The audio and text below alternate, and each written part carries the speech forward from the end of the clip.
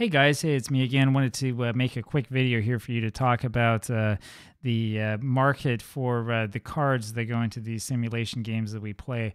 Now, I know that a lot of us don't really like to think in terms of markets. We don't like to think in terms of supply and demand. We don't want to think too much in terms of scarcity. In fact, there are people who create these games who don't like to think in those terms. And I'm going to be honest with you, I think that they're mistaken in not thinking in those terms. So the big question here comes with the famous Strat-O-Matic Black set that came out this season. That is the sort of black on white printed set, which is really designed, I think, for people like me who are turning a little bit older. It just so happens that most Strat-O-Matic fans are not that young anymore. And those of us who are looking maybe for something that's a little bit easier on the eyes. You know, I do everything on my computer in dark mode. I like to have a dark white text on a dark background, or preferably like a blue text or something, because it's better on my eyes. It makes it so that I don't feel like I'm going bug-eyed all the time, and it helps me avoid headaches. And so it's pretty interesting that Strat-O-Matic came out with the entire game and the entire set and so on, and that they limited it to a certain number. Now, there was a lot of concern about this among some fans of Strat-O-Matic, as there really should be, I think, because there's a lot of concern that, oh, well, this is something that is a limited edition, and this is something that is designed to get people to purchase it because of the fear of missing out. They limited it to, what, 400 copies total, right? We know that there are more than 400 people who buy the Strat-O-Matic season every year. And so, you know, this is maybe, you know, sort of marketing plan and effort that a lot of people don't think too kindly of. But I mean, I'll be honest with you, right? I actually think that this is a brilliant move on the part of Hal Richmond. I'm going to say this for a couple of reasons. So first of all, the most obvious reason why is because there's not going to be a whole lot of people who want to buy the 2022 season. I'm going to be honest with you. You know, baseball in the last 20 some odd years has declined in popularity in the United States. And in particular, there is a decline in the number of people who play these baseball simulation games. This is, I believe, because of a poor product that is being produced on the field, combined with the frustrating way in which advanced metrics have taken the game over and taken a lot of the fun out of baseball. And if you disagree with me, that's fine. But I'm going to tell you that, you know, if you keep telling us that stolen bases and sacrifice bunts and things like that are not good and are bad for us, you know, I mean, that takes a lot of the fun, a lot of the spirit out of the sport. It really does. And at some point in time, people will just stop watching. We'll watch a sport that actually has guys running instead of a bunch of fat guys scratching themselves.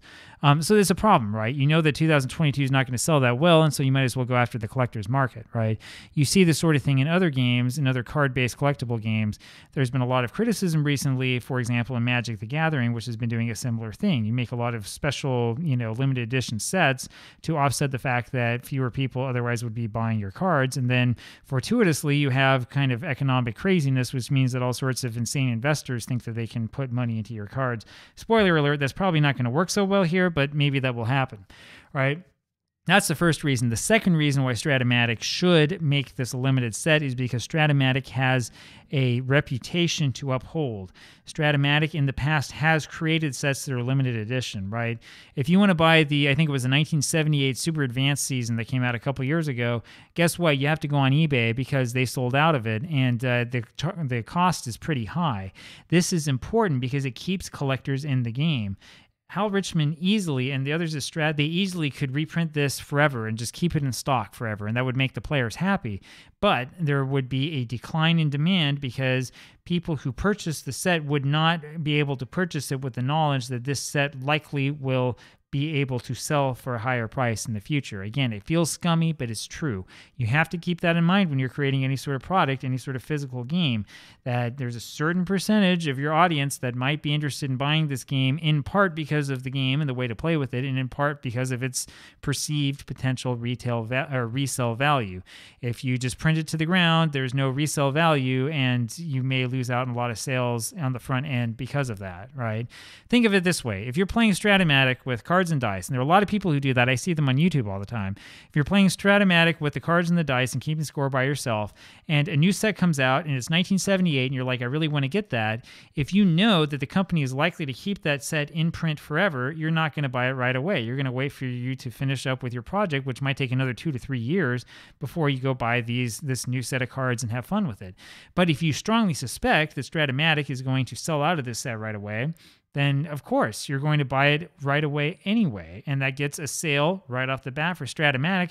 And they could do it again with 1976 or 1982 or one of these other seasons they've come out with recently. So, it's a good thing and it's a good idea for the company, not just in terms of trying to stay afloat in the short term, but in terms of like actually getting sales.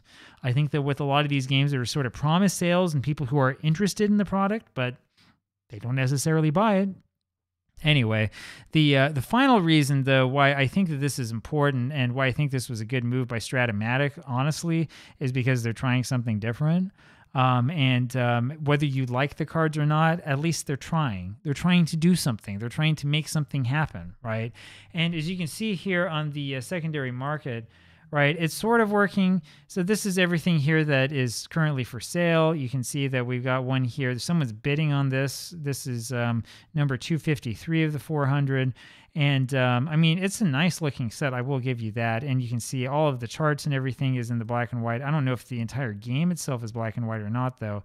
I think it is just the season cards. And my apologies for not knowing this offhand because I really haven't been following Strat-O-Matic that closely. Now, likely the price in the secondary market, if you're interested in this, is probably over 219 because someone's bidding on it. Is it actually a 370? Probably not because no one's bought this, right? The way to do this on eBay, if you're interested in this, is you want to scroll on down here to sold listings, wherever it is. Here it is. And look at completed items. And this will give you a better idea of what people are actually paying for it, right? See, so here's the 375 is crossed out here. This tells me that whoever bought this one paid less for it. That's the same photo we saw in this other auction, which makes me kind of wonder, was this MAG cards? Is that what that says? MAGS cards, MAGS cards, and this was also sold by MAGS cards. So my feeling is that, look, this was ended by the seller because there was an error in the listing. They put this up for 375 and nobody was going to pay the 375, so they put it up auction style, right? You do see, though, that some sets are being sold, some team sets rather, and there are people who are willing to sort of collect those, right? So, I mean, some stuff is sold. These prices are not necessarily ridiculous, but then again, I mean, it's not the sort of thing that necessarily you're going to want to sell all of your investments off and go completely after. To be honest with you, when it comes to investment potential, if you're looking at investing in collectibles that will hold their value and you're buying new Strat-O-Matic or new APBA or new Replay Baseball product, you're an idiot and you shouldn't do that, right? If you're buying old APBA and old Strat-O-Matic product, you're still an idiot. Unless it's like Strat-O-Matic from the early 60s or APBA from the single column era, 1957 and before, right? If you're buying anything after that, it's not going to hold its value. I've been following these markets for a long time. It's just not going to hold. There's too much product out there. And there are companies that have whole tons of it in stock that will wait for something to sell big, and then they'll put all their stuff up on eBay for just a little bit less than that and try to sell it off. Right? I mean, it's not going to happen, right? I mean, you should buy it because you want to play with it, not because you want to invest in it. If you're looking for something that's investable, that's old, that's a collectible, and you're thinking, screw the economy, I don't want to have economic anything, I want something that I can hold on to, think about old baseball cards. I'm talking, once again, 52 tops, 53 tops, 53 Bowman color. Look at 34 Gaudy, 33 Gaudy. Look at T206. T205 is a nice set. There's that nice Sporting News set from 1916, I want to say, M something or other. You got old Cracker Jack set. That's where you should be looking. Those cards have really good visual appeal, and there's not a whole lot of them out there, and they have shown over time that they can stand things such as the 1994 player strike and the downturn in baseball card collectibles overall. And in the end, they end up actually doing quite well. If you're going after new stuff, you're going to get burned. And if you're going after the simulation stuff, what's going to happen is like 10 years will go by, and then you're going to find that nobody wants to play the game anymore except for idiots like me, and I'm not going to pay you that much for it. So there you have it. Hope you learned a little bit something here. There is some stuff to complain about here. I think for Strat-O-Matic, this is a good decision. But if you're an investor, I mean, like, you might as well buy an NFT or whatever. I mean, don't do that. Don't buy this garbage. Go buy something old that's worth money, right? Not something new that, who knows, who cares about it. All right, talk to you later. Bye.